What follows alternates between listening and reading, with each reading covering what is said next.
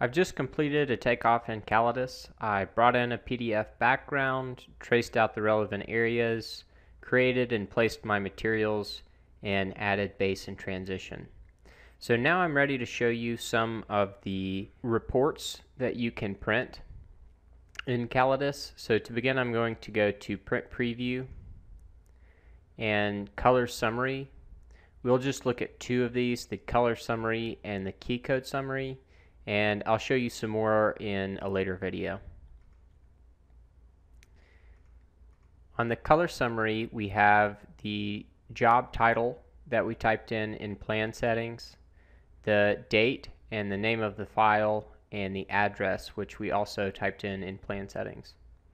Under that, we have listed each material, and in these columns you have first the net, which again is the size of all the areas with this material in it.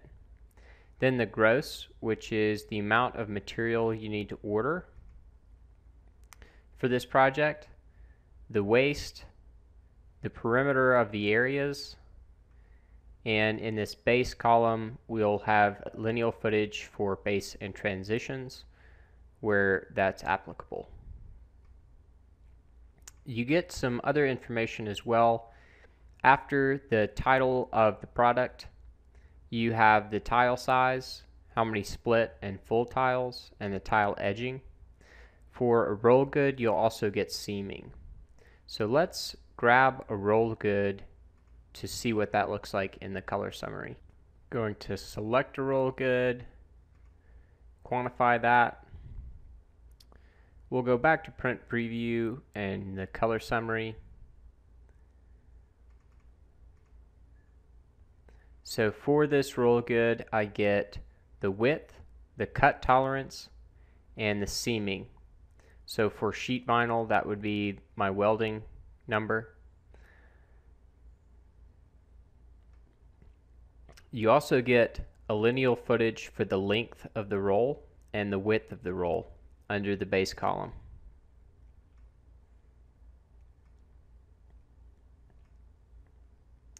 So you can choose to print individual quantities in square feet or square yards.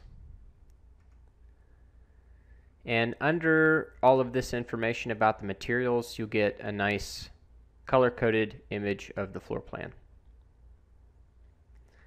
So that is the color summary view. Now if we look at a key code summary, a color key for the materials, and an image of the floor plan.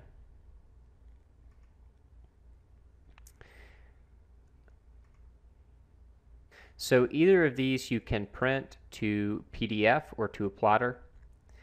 I'm going to go to print and select the key code summary. And if you don't have a print to PDF option, you can find those very easily just searching it online. There's plenty of good free ones, but Microsoft 10 has a built-in PDF printer, or if you have Adobe Acrobat, I believe that comes with a PDF printer as well. You'll just name the file.